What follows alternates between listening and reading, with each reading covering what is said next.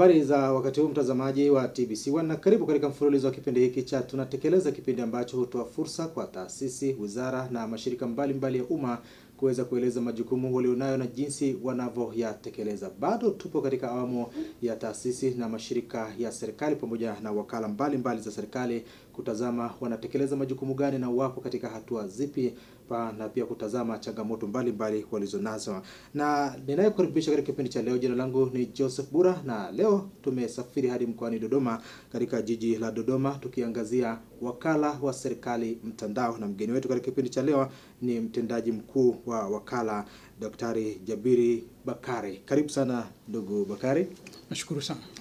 Na makao makuu ya nchi yetu mihamia rasmi sasa Dodoma, na ninyi mko hapa. Pengine tueleze wakala wa serikali mtandao, hii dhana ya serikali mtandao ikoje kwa Watanzania wa kawaida kabisa? Karibu sana. Nashukuru sana ndugu mtangazaji. Kwa kifupi, wakala ni serikali mtandao. Naam. Ni kile kitendo cha kutumia teknolojia ya habari na mawasiliano, yani TEHAMA, katika utoaji huduma. Yani kama taasisi ya serikali inatumia teknolojia ya habari na mawasiliano, yani TEHAMA, katika utendaji kazi wake wa kila siku, kutoa huduma yake au kuboresha huduma yake. Kile kitendo kile tunakiita serikali mtandao. Na kinapofanyika kile kitendo, tunakuwa tumeongeza ufanisi, tumepunguza gharama, na hata ule utoaji wa huduma unakuwa kwa haraka. Unapotumia TEHAMA kwenye kutoa huduma, inakuwa tofauti sana na ambapo ungeweza kutumia njia za kawaida. Kwa hiyo kwa kifupi kabisa ni ile process nzima ya kutumia TEHAMA katika utendaji kazi wa serikali au idara ya serikali, ambapo ni shughuli zote zinazofanyika ndani ya taasisi. Ukiweka TEHAMA pale, inaleta mazingira ambayo hiyo shughuli inafanyika kwa haraka. Kama ni maamuzi yanafanyika kwa haraka, kwa sababu documents au mawasiliano ndani yanatembea katika njia ya mtandao, na hivyo kuharakisha kazi inayofanyika au kutoa maamuzi yanayohitajika kwa wakati huo. Nitoe mfano hapa, kwa mfano kwamba katika mazingira ya kawaida, kabla ya matumizi ya TEHAMA, ulikuwa unaweza kwenda kwenye idara ya serikali ukapeleka barua, inaingia kwenye faili la kawaida. Alafu faili hilo linaanza kutembea kutoka kwenye ofisi moja kwenda kwenye ofisi nyingine, na inapelekwa na mtu kwa mkono au kuna dereva na nini. Naona sasa unapoleta TEHAMA kwamba barua yako unapoipeleka kwenye hii taasisi hiyo inaingia kwenye system. Kwa hiyo kuanzia pale, wafanyakazi wote, kuanzia yule wa kwanza kuiona ile barua na kuishughulikia, ataiona kwenye mtandao. Akiishughulikia tu, kitendo cha yeye kuitoa kutoka kwenye kompyuta yake, muda ule kinakuwa kimemfikia ofisa mwingine ambaye naye anapaswa aishughulikie. Naye kama yuko ofisini au yuko mahali ambapo ana access mtandao, ataweza kuishughulikia na yeye kutoa mrejesho au kuipeleka kwa ofisa mwingine. Kwa hiyo pale utakuta kwamba muda ambao ungetumika kuhamisha faili, kuandika, kufanyaje, umepungua sana kwa sababu ya matumizi ya TEHAMA. Sasa ile process ile ndio tunairifaa kama serikali mtandao. Naam. Na taasisi za serikali mnazofanya nazo kazi ni zipi, na mmewafikia kwa kiasi gani? Kwa sababu taasisi za serikali ziko nyingi sana. Kwanza tangu tumeanzishwa kama taasisi, niseme tumefanya vitu vingi. Kwa hiyo taasisi za serikali tulizozifikia so far zinazidi 500 katika maeneo tofauti. Kwa mfano, waliounganishwa kwenye government network sasa hivi taasisi 170, lakini wanaotumia huduma kwa mfano ya mail mtandao, yani government mailing system, zinazidi taasisi 400. Kwa hiyo kwa shughuli tofauti tumefikia taasisi tofauti kulingana na mazingira ya hiyo taasisi ilipo kwenye nyanja tofauti. Kama hatukumfikia kwa kumuunganisha, kama hatukufikia taasisi kwa kuiunganisha, tumeifikia taasisi kwa kuipa huduma moja au nyingine. Kwa mfano nimezungumza mfano wa hii ofisi hapa. Taasisi ambazo zimeungwa na zinatumia hii ofisi sasa hivi ziko takriban 53. Na hizo ndo taasisi ambazo mmezilenga kuzifikia. Na tangu mwaka 2012 wakala umeanzishwa, pengine kabla ya hapo hizi shughuli zilikuwa zinafanywa na nani? Kabla wakala kuanzishwa ni kwamba matumizi ya TEHAMA kwenye taasisi za serikali yalianza miaka mingi sana. Tangu miaka ya 70 kwa mara ya kwanza, tangu miaka ya 70 kompyuta za kwanza kabisa zilitumika Wizara ya Fedha. Lakini baadaye ikaenda mpaka miaka ya 90 ndipo sasa kompyuta zilianza kuingia kwa wingi kidogo, na taasisi mbalimbali zikaanza kutumia TEHAMA kwenye shughuli zao mbalimbali. Kwa hiyo tukienda kwa dhana ya kutumia TEHAMA ndani ya taasisi za umma ilianza muda mrefu. Kilichokuwa kinakosekana ni uratibu na usimamizi.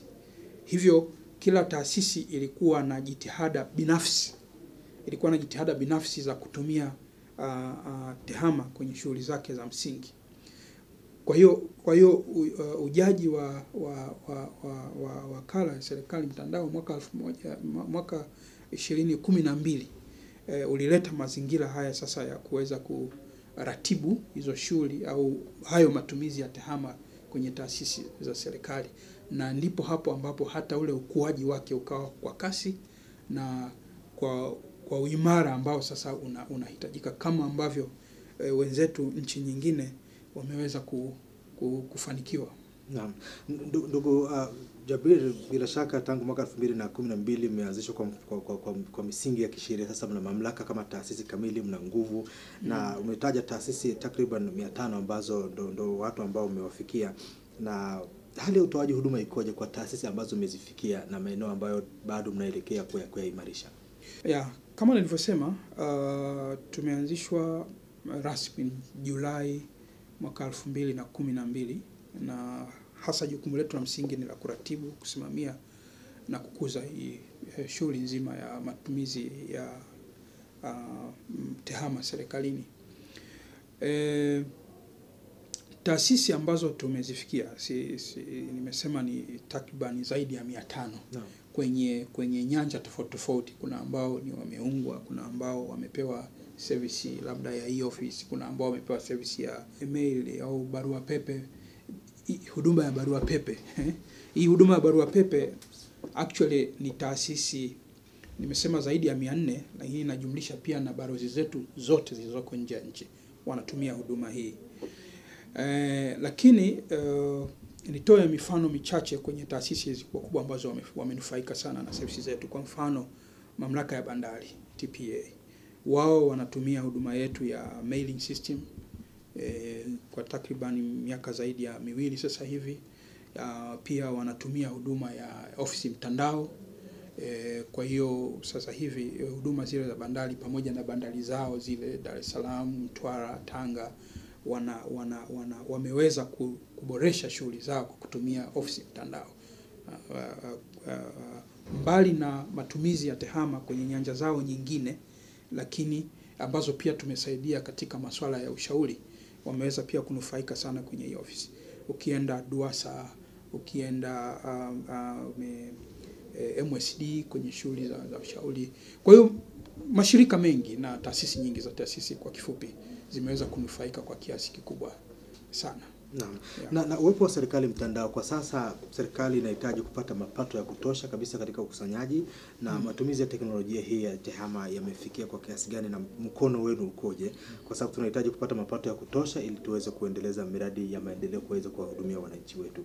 Maeneo yapi ambayo mbali na DUWASA pamoja na bandari ambayo unahitaja, yapi ambayo unadhani kwamba katika makusanyo e-government mnajivunia kwamba mmesaidia taasisi fulani katika kuleta mapato?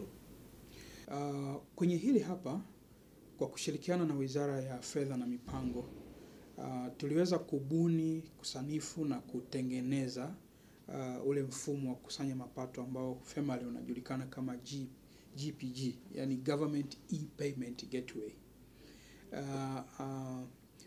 Tulizingatia kwa muda serikali na wizara inahitaji nini, na hatimaye kuja na mfumo ambao unasaidia taasisi mbalimbali za serikali kukusanya mapato yake. Na nitazungumzia kwa kifupi tu kwamba kwa muda mrefu ni kwamba taasisi zilikuwa zinakusanya mapato ya kila taasisi independent, huko benki wengine wanakusanya manyo na nini, lakini hapo nyuma kidogo kama miaka 3-4 tulibuni na kutengeneza mfumo unaita Government Mobile Platform ambao unapatikana kwa *152 *152 *00#. Ukienda kwenye simu yoyote, ukiingia pale unaweza kuona menu, na sehemu moja wapo ya menu ile ni sehemu ya kulipa. Unalipa taasisi ya serikali, unaweza kulipa kupitia pale, kupata taarifa ya pale ya msingi, na baadaye unaweza kwenda kulipia Tigo, Voda and so on. Mfumo ule wa GPG unaziwezesha taasisi mbalimbali hizi za maji, za ankala mbalimbali, huduma mbalimbali, ardhi, kulipa mambo ya immigration, passport umeenda kukata kule na nini, kulipa ile hela kupitia kwenye mtandao.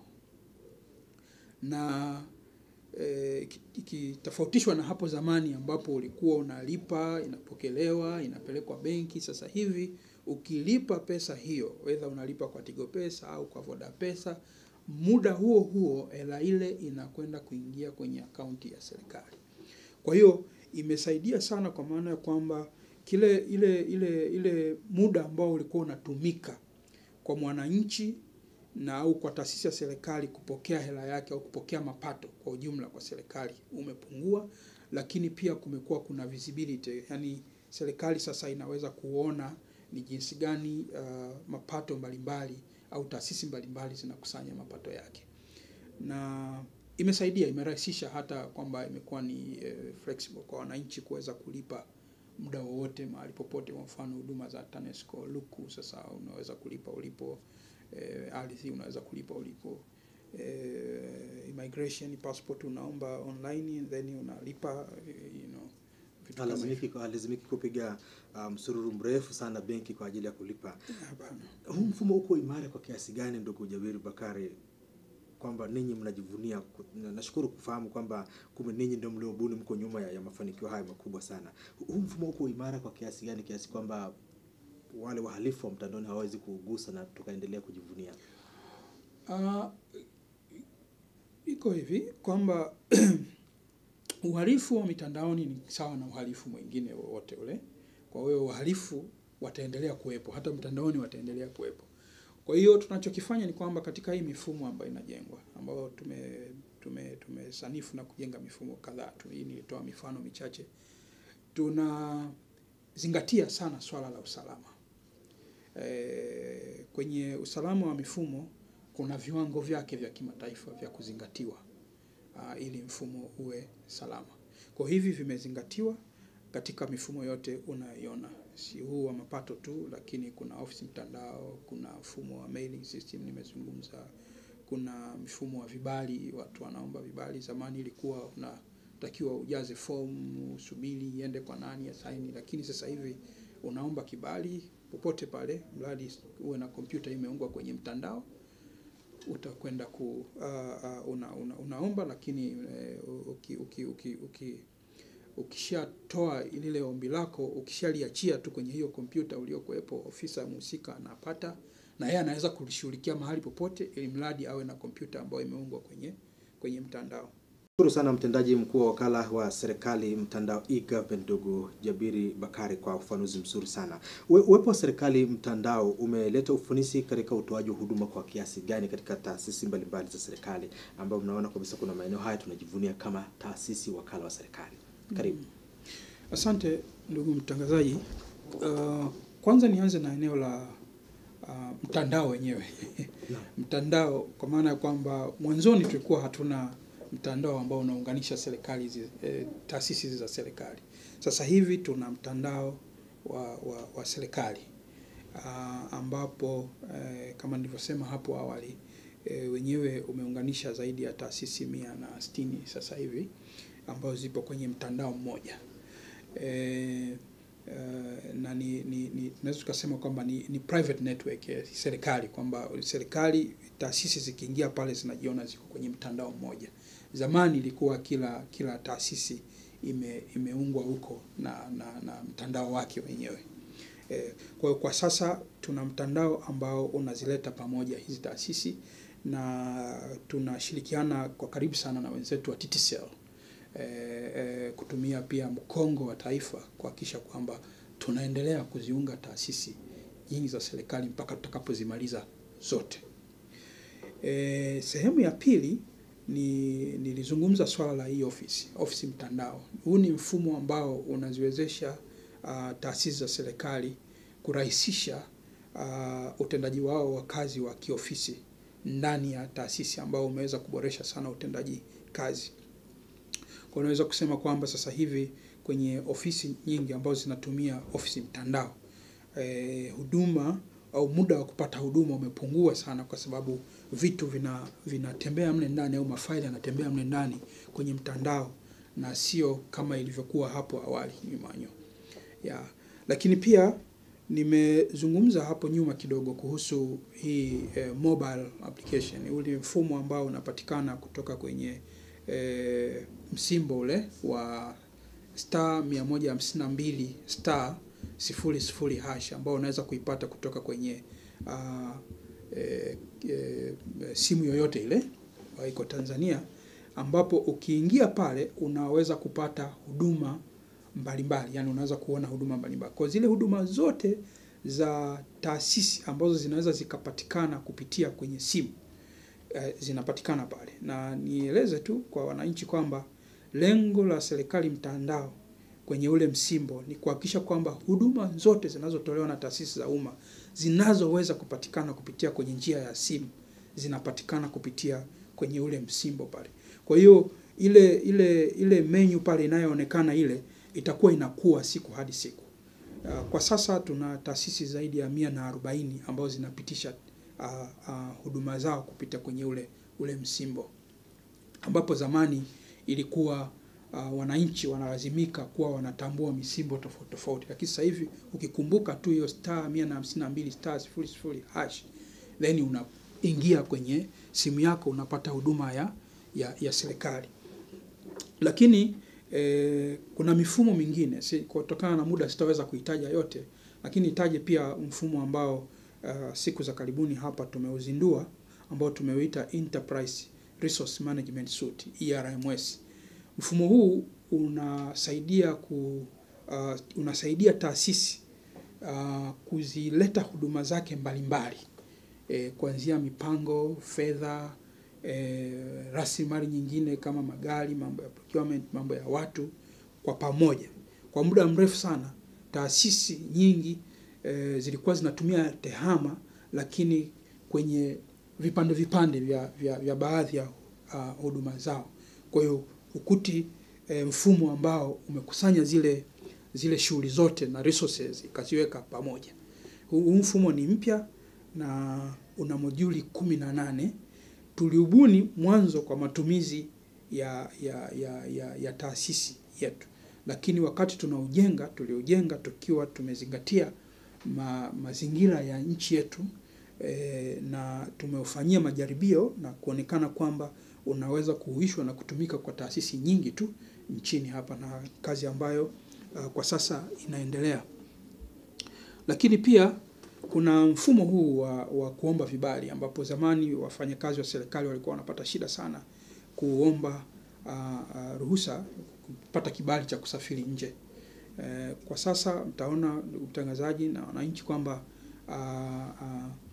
wafanyakazi wa serikali sasa anaweza kuomba kibali mahali popote alipo, ili mradi kuna kompyuta iko kwenye mtandao, na wale maofisa wanaotakiwa kutoa ruhusa na wao kama wako mahali fulani wameungwa, hata kama yuko njiani kwenye gari lakini ana simu inayoweza kuingia kwenye mtandao, ofisa anaweza kuidhinisha kibali sasa hivi.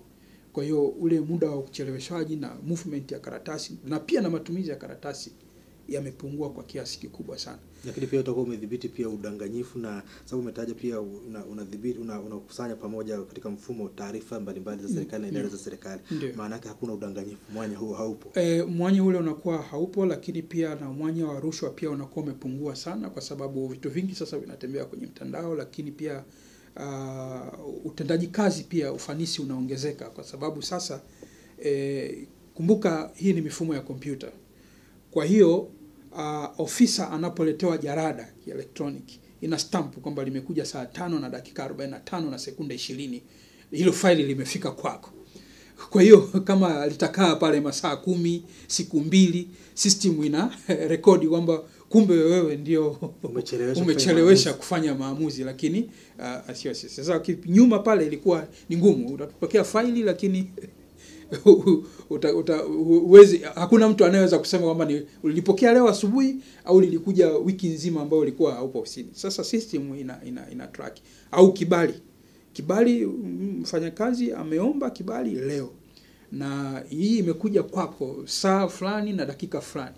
Kwa hiyo itaonekana kabisa kwamba kibali kiliombwa muda huu lakini kilichukua muda mrefu sana kwako. Hawezi kudanganya na mtu hawezi kufanya maamuzi ambayo yakaharibu taratibu mwingine. Tushukuru sana afisa mtendaji mkuu wa wakala wa serikali mtandao e-government kwa maelezo mazuri kabisa. Mtazamaji, kama ndo kwanza unajiunga nasi, kile kipindi cha tunatekeleza, kipindi ambacho leo tunaangazia wakala wa serikali mtandao e-government, na mgeni wetu leo ni Daktari Jabiri Kuwe Bakari, ndo mgeni wetu katika kipindi hiki cha tunatekeleza. Na daktari, kabla hatujaendelea, nilikuwa najaribu kutafakari katika hili matumizi haya ya teknolojia. Tunatumia wataalamu wetu ambao wamesoma vizuri na tunawaamini, na ndio wametengeneza mifumo hii yote vizuri sana, imerahisisha kukusanya mapato ya serikali na kuimarisha mifumo mingi sana ya serikali. Tumewatengenezea kuandaa kiasi gani kwa swala la maadili, wasije wakatugeuka, kwa sababu mhalifu pia ni mtu ambaye amesoma vizuri katika masuala haya ya mtandao. Wataalamu wako umewatengeneza vizuri kiasi kwamba hawatageuka nyuma? Asante ndugu mtangazaji. Kwenye hili hapa tumezingatia kanuni, sheria na miongozo ya kuweza kushughulika na hilo swala kikamilifu. Kwa hiyo na tumehakikisha pia hawa wote ni Watanzania wazalendo, na wengi wametoka kwenye vyuo vyetu. Tunao pia ambao wametoka kwenye vyuo vya nje.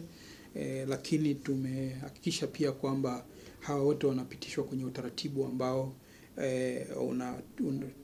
tumejiridhisha kwamba matatizo kama hayo yanaweza yasitokee kwa namna hii ambayo inazungumzwa. Naam, nakushukuru sana. Mtendaji mkuu wa wakala wa serikali mtandao e-government Daktari Jabiri Kuwe Bakari ndo tuko naye, na kabla hatujaendelea kumsikiliza mengi alionayo kutokana na muda tulionao, pia tuwasikilize wadau ambao wanafanya nao kazi. Ametaja taasisi nyingi sana, iko bandari na taasisi nyingi ambazo zinafanya kazi katika kutumia mifumo mingi ambayo imebuniwa na wakala wa serikali mtandao. Tutarejea baada ya kuwasikiliza wadau ambao wanafanya nao kazi. Ofisi ya Rais Management ya utumishi wa umma na utawala bora ni mdau mkubwa wa matumizi ya mifumo na product mbalimbali ambazo zinatokana na e-government, na ikizingatiwa kwamba ofisi hii ndio wizara mama ya wakala ya serikali mtandao, ambayo ndio ina jukumu la kusimamia matumizi ya mitandao katika utumishi wa umma. Kwa hiyo sisi kwa upande wa utumiaji kama ofisi, na hususan kwenye idara yangu, tuna mfumo mkubwa uliobuniwa na kutengenezwa na wakala ya serikali mtandao, unaitwa electronic office, e-office. Mfumo huu una jukumu kubwa la kushughulikia mwenendo wa barua na mawasiliano mengine ndani ya ofisi. Kwa hiyo kama unavyoona ule mzunguko wa faili unavyofanyika kwenye lile physical file, ile faili gumu, sasa mfumo huu umetengenezwa kumap ile utaratibu mzima wa utendaji kazi, kwa maana ile business process yote ya kushughulikia barua tangu inavyoingia kwenye taasisi mpaka inapofanywa maamuzi na maamuzi yakawasilishwa kwa muhusika mdau, ambaye wadau wetu wengi ni watumishi wa umma. Kwa hiyo tumekuwa ni wizara ya kwanza au ofisi ya kwanza kutumia, miongoni mwa ofisi za kwanza kutumia huu mfumo. Na mfumo huu kwa kweli umeturahisishia mambo mengi sana ya kiutendaji. Mimi kwa upande wa idara yangu ni miongoni mwa idara ambazo zinapokea barua nyingi sana kwa siku, kwa sababu hapa nina wastani wa barua 400 mpaka 600 kwa siku. Na kabla ya mfumo huu, manake barua zote hizi zilikuwa zinafuata ule mlolongo wa ni wa kizamani au ni ule wa kienyeji ule uliozoeleka na serikali tangu tupate uhuru, wa barua kuletwa, kuingizwa kwenye faili, kuanza kuwa dispatched kwenda kwa mhusika ili aweze kulishughulikia, na mimi likifika kwangu, mathalan mimi hapa nina wakurugenzi wasaidizi 3. Kwa hiyo na mimi pia nianze kuangalia hili linakwenda wapi, unaanza kulipeleka kwa wakurugenzi wako wasaidizi na wenyewe wapeleke chini. Sasa unakuta kwanza tu usafirishaji wa barua wenyewe kutoka kwa whether ni mtumishi au taasisi moja kuja utumishi ilikuwa inachukua muda mwingi sana. Na likifika hapa, kwa sababu ya ugumu wa kushughulikia barua kwenye mafaili haya magumu, tulikuwa barua moja unaweza kukuta unatumia zaidi ya miezi 3 ndio inaweza kukufikia. Lakini baada ya kuwepo kwa mfumo huu, barua inapofika, kitu cha kwanza ikishapewa zile kumbukumbu namba, inakuwa scanned, inarudufiwa, na ikisharudufiwa inaingizwa kwenye mfumo, inapokelewa kwenye masijala zetu hizi za kawaida ambazo zinapokea pia hizi barua za kawaida ambazo ni ngumu. Lakini baada ikishapokelewa, ikishakuwa scanned, maana yake inapelekwa kwa mtu ambaye anahusika na utawanyaji wa barua. Na kwa ofisi yetu maana yake ni afisa masuuli ambaye ni katibu mkuu utumishi.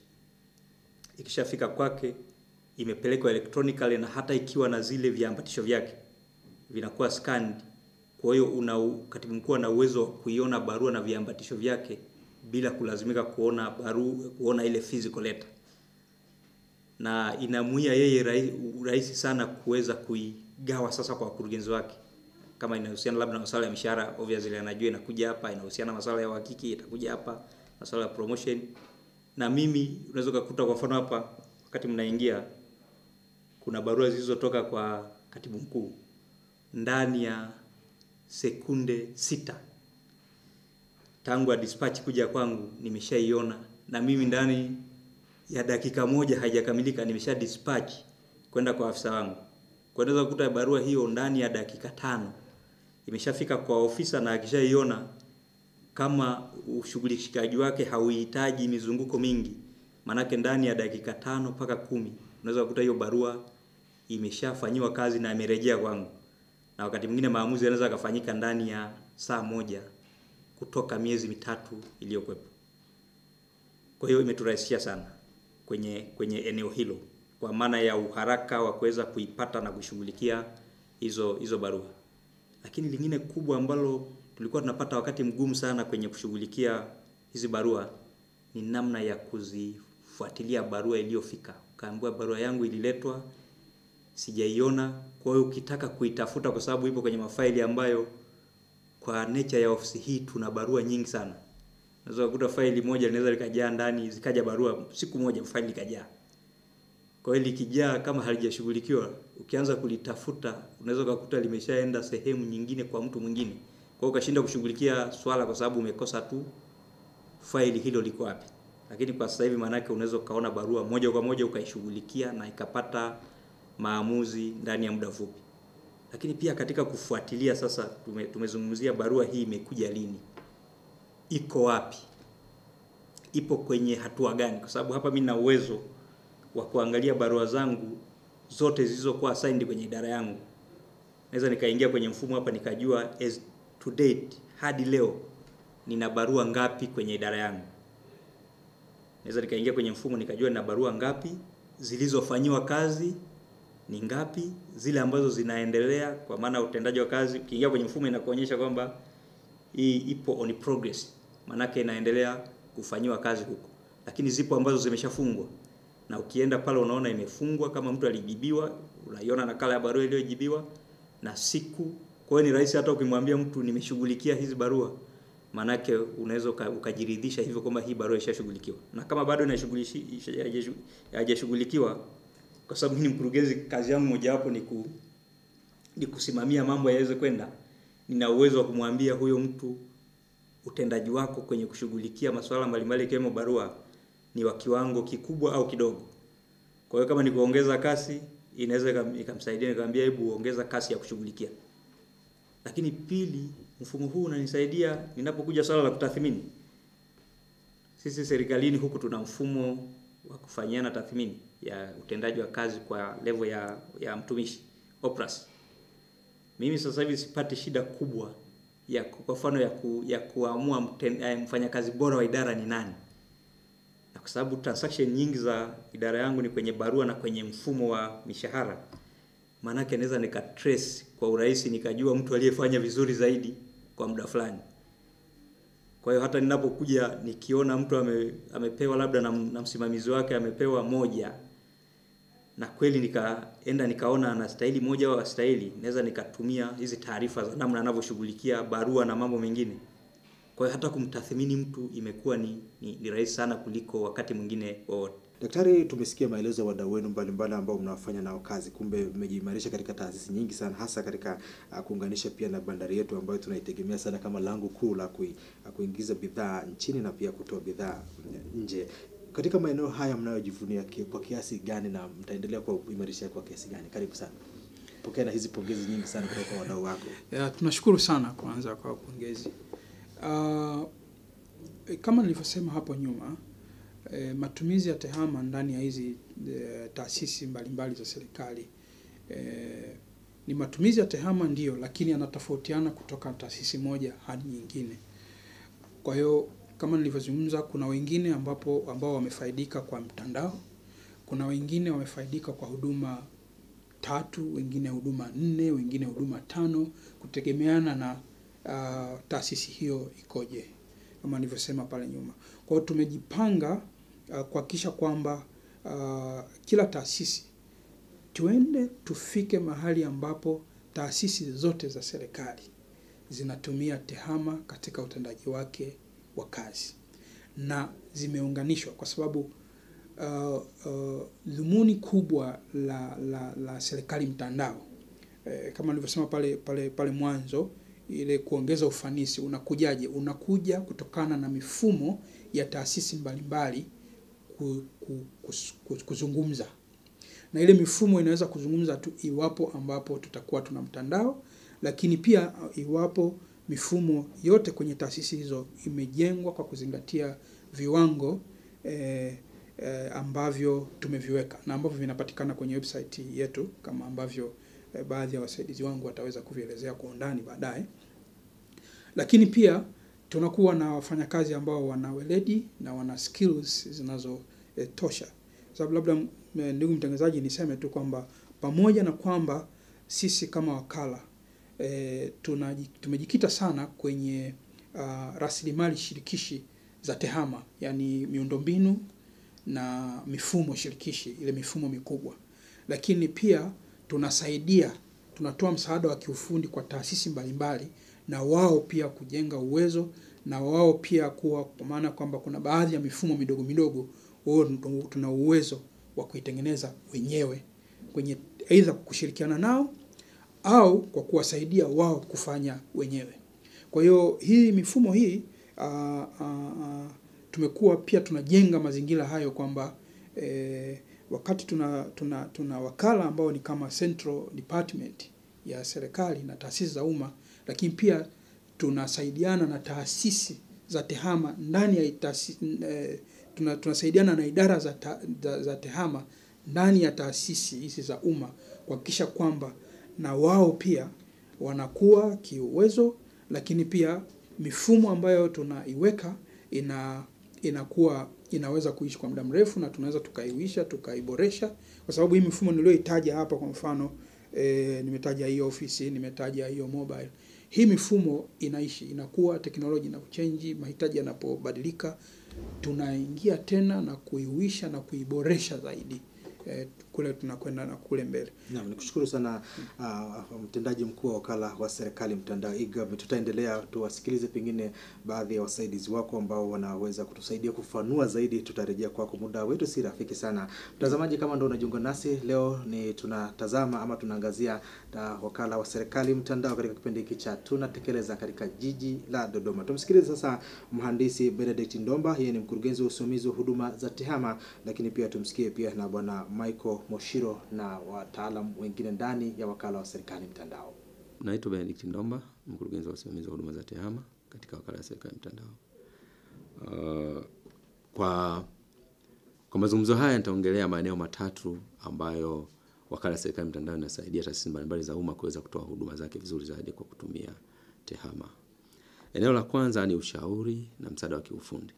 Katika hili la kwanza, tunasaidia taasisi mbalimbali za umma kabla hazijanunua mfumo wote au kutengeneza mfumo wote, napitia mahitaji yao kuona kwamba inajibu kile ambacho wanakihitaji.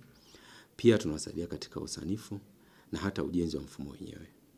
Pia kwenye swala la ujengaji, huwa tunashirikiana na taasisi husika katika kujenga mifumo hiyo.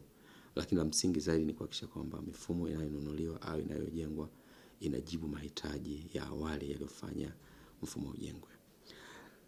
Eneo la pili ni eneo la miundombinu shirikishi.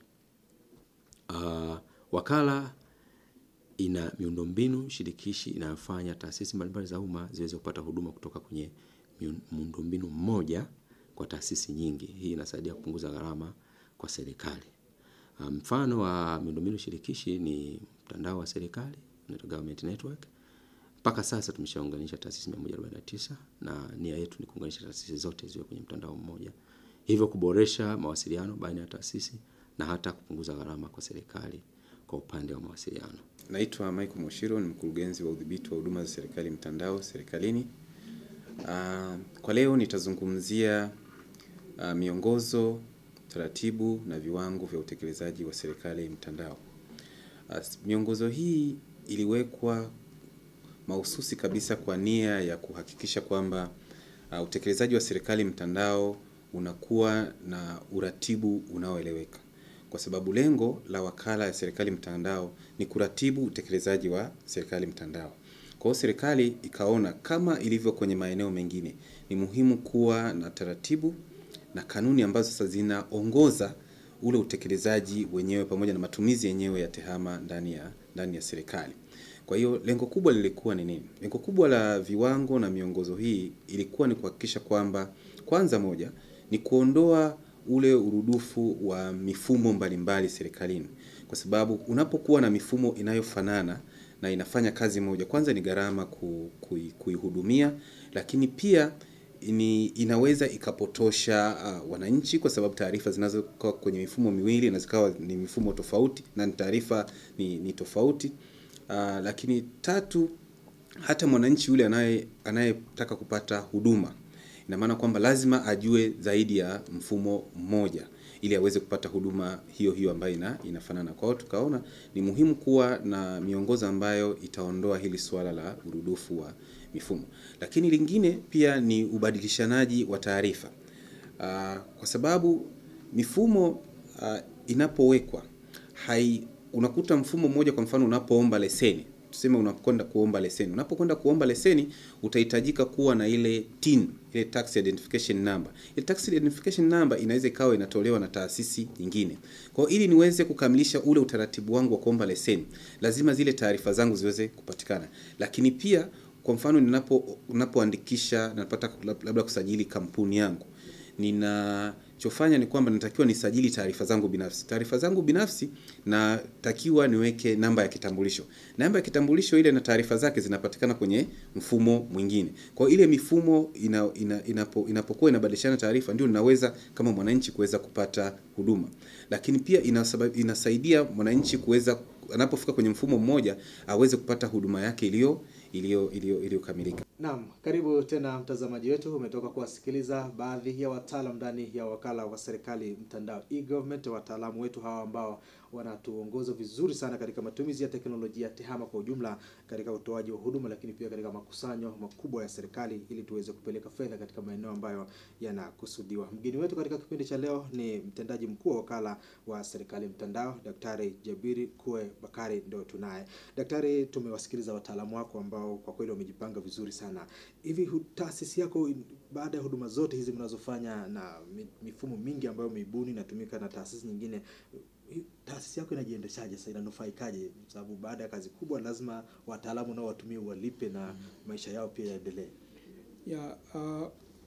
Kwanza kama nilivyosema hapo awali, tumeanzishwa kwa mujibu wa sheria ile ya wakala za serikali, na kwa mujibu wa sheria ile kuna baadhi ya huduma ambazo tunapaswa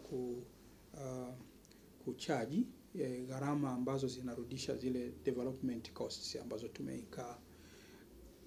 Lakini kubwa zaidi ni kwamba serikali yenyewe kwa kuona umuhimu wa taasisi hii imewekeza vya kutosha, na tunashukuru sana kwenye hilo, na ndio maana tunaweza kwenda na hii speed ambayo tunayo. Kwa hiyo tukichanganya pamoja ndio mnaweza kuona haya matokeo ambayo yanaonekana.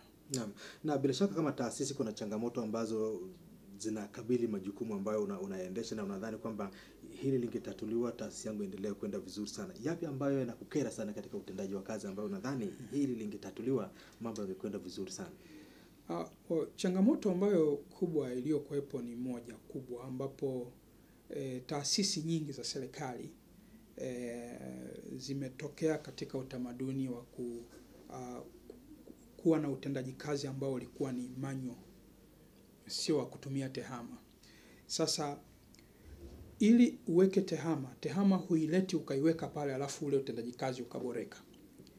Kwa kawaida kunafanyika kitu tunaita business process reengineering. Yaani unaangalia ule utaratibu wa utendaji kazi wa taasisi nzima na unaangalia unawezaje kuuboresha ule, halafu ili TEHAMA ukiiweka TEHAMA iweze kuja kweli kutoa matokeo yanayohusika.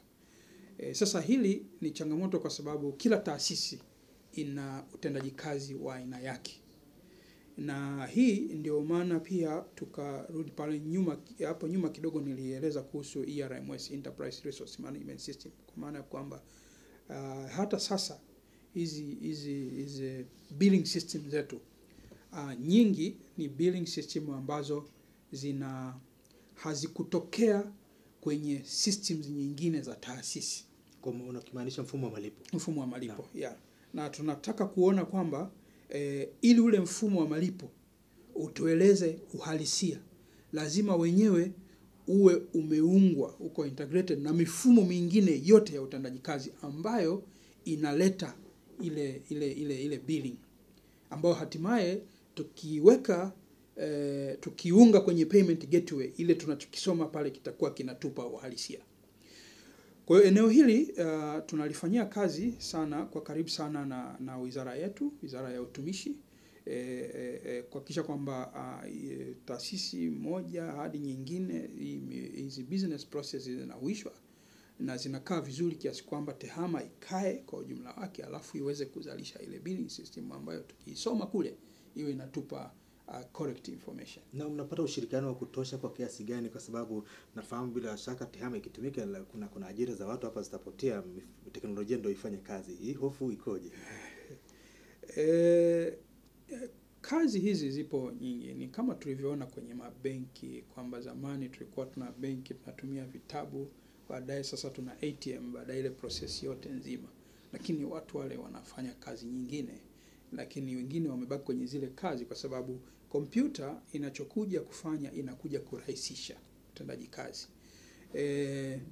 Kwa hiyo yako maeneo ambayo labda tulikuwa tunatumia watu 10, sasa inabidi unahitaji mtu mmoja, lakini maana yake sio kwamba hawa wengine wanaondoka, ila ni kwamba wanakwenda kufanya kazi nyingine ambazo zingeweza kuleta tija kwenye taasisi husika. Na kwa sasa taasisi nyingi za serikali zinahamia makao makuu hapa Dodoma, na taasisi wakati zingine zinaendelea kukamilisha ofisi zao, zingine zimepanga zinaendelea hapa katikati kuna kutembea. Sasa sijui mmejipangaje kuendelea kuhudumia katika mifumo yenu? Asante mtangazaji. Labda nitumie fursa hii kwanza kuwaeleza umma kwamba kwanza wakala yenyewe ya serikali mtandao tumehamisha makao yetu makuu yako Dodoma, na hivi ninavyozungumza na wewe pengine mwisho wa mwezi huu unaokuja tutakuwa tumekaa kwenye makao makuu kule mji wa Mtumba kule kwenye ofisi yenu wenyewe, ofisi ya kwetu wenyewe Mtumba. Kwa hiyo niwakaribisha wananchi kule lakini niseme kwamba tuna tawi kubwa litaendelea kuwepo Dar es Salaam, tuna tawi Iringa, lakini pia tuna tawi kwa Dodoma. Kwa hiyo tumekuwa na kwa hiyo Dodoma tuna tawi, lakini pia tuna ofisi ya makao makuu. Sasa nikija kwenye swali lako la msingi, kama nilivyosema pale mwanzo kwamba mtandao huu wa serikali tunazungumza kuungwa kwa taasisi za serikali ndani ya miji, lakini kutoka mji mmoja kwenda mwingine. Tumeshirikiana kwa karibu sana na TTCL. Tunapita kwenye mkongo wa taifa. Kwa hiyo hata ofisi ambazo zipo Dar es Salaam na nyingine ziko hapa. Huu mtandao ofisi mtandao watu wanafanya kazi kama kawaida. Kwa hiyo ofisa anayehudumia faili hapa sasa hivi aliyeko Dodoma akiliachia hilo faili, kama ofisa anayefuata anayeshughulika na hilo faili yuko Dar es Salaam au yuko sehemu nyingine, atalipata muda huo, kwa sababu ile system ipo inapita through the kwenye national backbone na anaipata kule. Kwa hiyo anashughulikia na yeye akiliachia, kama afisa mwingine yuko Dodoma ataona Dodoma, kwa hiyo ataendelea. Kwa hiyo hakuna vitu ambavyo vimepata changamoto kwa sababu ya kuhama. Tuliliweka vizuri hivyo, na hata kwenye mji wa serikali tumejipanga. Mji wa serikali utakuwa na mtandao maalum kabisa wa kuhakikisha kwamba taasisi zote ambazo ziko pale na taasisi ambazo ziko nje kwenye mikoa yote zinaungwa ipasavyo, na tunaweza kufikia yale malengo yetu kwamba mwisho wa siku kwamba serikali nzima imekuwa imeungwa, iko connected, na hatimaye tufike mahali ambapo zile huduma mbalimbali ambazo zinaweza zikaboreshwa kwa TEHAMA kwa taasisi zote zimeboreshwa kwa TEHAMA. Nakushukuru sana. Na mtendaji mkuu wa wakala wa serikali mtandao e-government Daktari Jabiri Bakari ndo mgeni wetu. Daktari, muda wetu si rafiki sana, mshale wa saa lazima uzunguke, hakuna demokrasia katika hili. Na kwa muda huu tuliobaki tunataka kufahamu teknolojia huwa inabadilika kadri muda unapokwenda. Wataalamu wako unaendelea kuwaboresha kwa kiasi gani ili kuendana na wakati na mabadiliko ya teknolojia, lakini kwa heshima kubwa ambayo Mheshimiwa Rais ameiweka kwako na imani kubwa kuongoza taasisi kubwa ni muhimu sana. Tutarajie nini katika miaka mitano katika uboreshaji na matumizi ya teknolojia hii katika utoaji wa huduma? Asante Mheshimiwa mtangazaji. Kwanza nitumie fursa hii pia kuwaeleza wananchi kwamba tumeanzisha kituo cha ubunifu na utafiti cha serikali mtandao kwa kushirikiana na taasisi mbalimbali za tafiti na za elimu.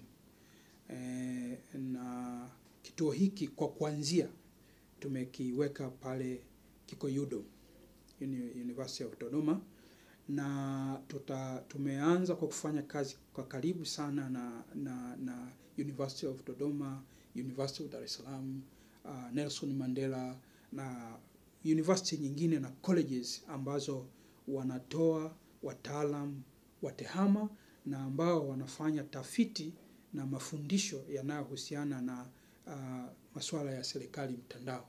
Kwa kituo hiki ni kitovu cha kutuunganisha sisi serikali upande mmoja na taasisi za tafiti na za elimu ya juu, tukiwa tuna focus kwenye maendeleo ya serikali mtandao. Kwa hiyo tunachokifanya pale, tayari tuna mfumo tumeanza kushughulikia, ambapo tutakuwa tunakusanya changamoto mbalimbali za wananchi na kuziweka kwa jinsi ambayo watafiti wetu hawa na wabunifu tutakuwa na jinsi nzuri ya kushughulikia haya matatizo. Hilo ni eneo moja wapo, lakini eneo la pili tunaendelea kuimarisha rasilimali watu, kwa sababu nyenzo kubwa sana, rasilimali kubwa kabisa hapa ni rasilimali watu. Hili swala la teknolojia linahitaji sana brains ambazo zinaweza muda wote zinafikiri na kufanya kazi ya kuleta ubunifu. Lakini pia tutaendelea kuimarisha miundombinu shirikishi ili mifumo hii iweze kuwa ni endelevu na iwe inaweza kupatikana muda wote, hata mahali ambapo tunapata majanga tuwe tunaweza kuona systems zinavyoendelea. Kwa ndugu mtangazaji na wananchi, ni kwamba tunavyoona system muda wote iko hewani, ni kwamba nyuma yake tunakuwa tuna miundombinu shirikishi ambayo na yenyewe inashirikiana katika kufanya kazi, katika kuhakikisha kwamba service husika inakuwa haiwezi kuwa haipo hewani. Niongeze kwa kusema kwamba tutaendelea kuzisaidia taasisi mbalimbali kushirikiana nao katika kuhakikisha kwamba TEHAMA inatumika kwa ufanisi, kuleta ufanisi wa kutosha. Na kule nyuma, kutokana na muda sikuweza kusema sana, lakini taasisi nyingi sana zimenufaika. Sikutaja kwa mfano bunge letu, kuanzia tunavyoona ile bunge online na mifumo mingi, ni kazi yetu ambayo tumeshirikiana na wataalamu wao kuhakikisha kwamba mambo yanakuwa namna ile. Lakini pia unavyoona tumeanza kuna ticketing system, wanatumia marine shipping company, imeanza kutumika TRC. Tuna road toll system ambayo imeanza kutumika hapo daraja la Kigamboni. Kwa tuna mifumo mingi, tuna mfumo wa HMIS, mfumo ambao ni wa rasilimali watu mkubwa sana, uko nao kwenye vioni kuwa tayari miezi miwili ijayo. Tuna mfumo, tunashirikiana na Wizara ya Fedha na TRA, single window, nao pia uko vioni kuja. Kwa hiyo tuna takribani mifumo zaidi ya 40 niweze kusema, ambayo iko mingine ndio hii inafanya kazi, mingine iko inaendelea kutoka moja baada ya mwingine. Kwa hiyo tunaamini kwamba tunavyoenda kule mbele kule tutaweza kufika mahali ambapo serikali hii na taasisi zake TEHAMA imetawala, na hivyo kurahisisha zaidi maisha. Na hii video conferencing imeimarika kwa kiasi gani, na iko chini yenu pia? Video conference, labda niseme kifupi, ni sisi kwenye hii kwenye mifumo na miundombinu kote tunashirikiana na taasisi mbalimbali. Kwa video conference ni facility ambayo imeungwa kwenye mtandao wa serikali, ambayo inasaidia taasisi moja na nyingine kuweza kufanya mkutano kupitia kwenye mtandao wa serikali.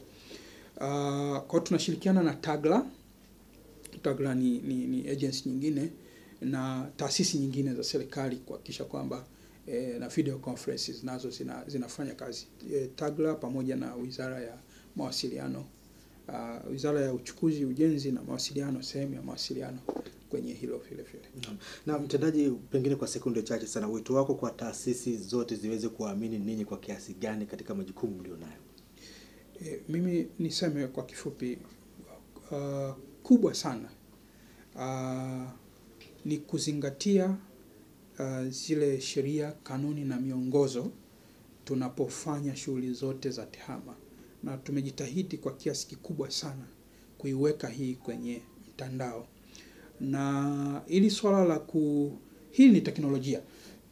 Kwa hiyo na teknolojia hii ina misingi yake. Tuna standard, kuna professionalism.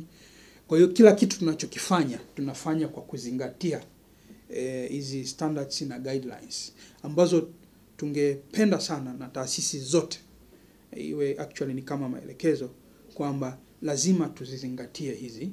Ndivyo ambavyo tunaweza tukasababisha kwamba mifumo baadaye ije izungumze, mifumo hii iweze kuishi, mifumo hii iweze kuwa kweli ni sustainable. Naam, nikushukuru sana mtendaji mkuu. Nashukuru sana. Naam, asante sana, na nikushukuru sana pia mtazamaji wetu kwa kuwa nasi tangu mwanzo katika majadiliano haya na mtendaji mkuu wa wakala wa serikali mtandao e-government, Daktari Jabiri Kue Bakari. Yeye ndo anaongoza taasisi kubwa na muhimu sana katika matumizi ya teknolojia ya habari na mawasiliano TEHAMA katika kuitumia katika makusanyo mbalimbali ya serikali, lakini pia kuimarisha mawasiliano kati ya taasisi zote za serikali. Nikushukuru sana sana kwa niaba ya wote waliofanikisha kipindi hiki. Jina langu ni Joseph Bura, niseme asante, tukutane wakati mwingine katika Tunatekeleza.